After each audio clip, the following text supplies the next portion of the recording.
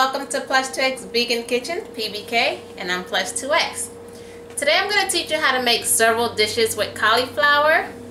A couple of places make it, and they call it, well, Afghanistan call it gulpi, and Indians call it gobi. So yeah, gobi means cauliflower in Indian, and gulpi means cauliflower in Afghanistan. So the Indian dish that I've made today, the Indian dish is called gobi. That's the cauliflower. Now you can add potatoes to this dish as well, and it'll be called aloo gobi, which is aloo with potato. Now there's several ways, like I said, you can make it. It starts the same way how I made the Afghanistan pumpkin in episode 56, where you fry the onions. You get medium-sized onion. You fry the onions, and then well, I add peppers, red peppers and green peppers to mine. That's the only thing different. I love my red peppers, so that's Plush2x touch. So I add red bell peppers and green bell peppers to mine. That's not in the original recipes, but I like it. So and a dash of cinnamon. That's also not in the original recipes. But anyway, you fry the onions, and you saute the onions, and after the onions saute and get a little bit soft and clear, that's when I add my green peppers and red peppers. That's optional. And then cut up some tomatoes. One medium tomatoes is fine. I made a double portion, so I did 2 tomatoes. So yeah, you cut up the tomatoes. You add the tomatoes. You add your ginger, about 4 cloves of garlic, little ones. About this much ginger, not too much, unless you really like it. Just a little bit. It's a strong taste. You add your turmeric, your coriander, your salt to your liking. You season all that up, and you let it saute in the pan. Marinate and let it cook.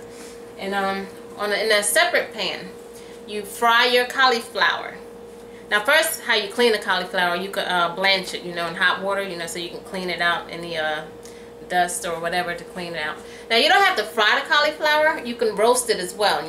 Depends on you if you don't want it fried. So after that, and after the sauce gets marinated and soft and everything gets cooked up, then you add the cauliflower in the mix.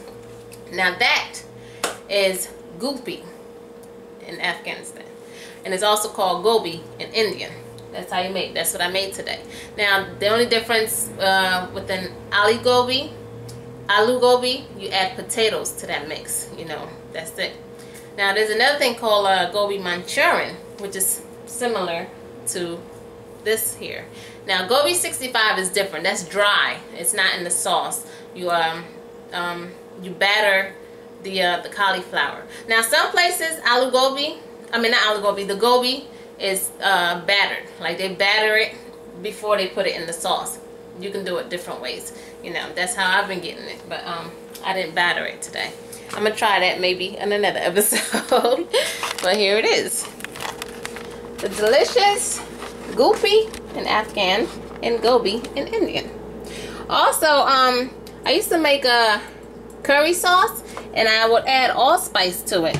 And I tried a little bit separate in a different not in the whole dish, and it's good. So allspice with this recipe will taste good as well, because it's good with my curry sauce. So yeah, if you add some allspice to it, it's also will taste good. Doesn't that look so delicious? Oh yeah. And here's my potatoes that I'm gonna add. See, I didn't want to put I didn't want to put a whole bunch of potatoes in it. I wanted to do it separate, because sometimes I want to eat it just like this, and then I can add potatoes later. I didn't want to make the whole pot full of it. Woo!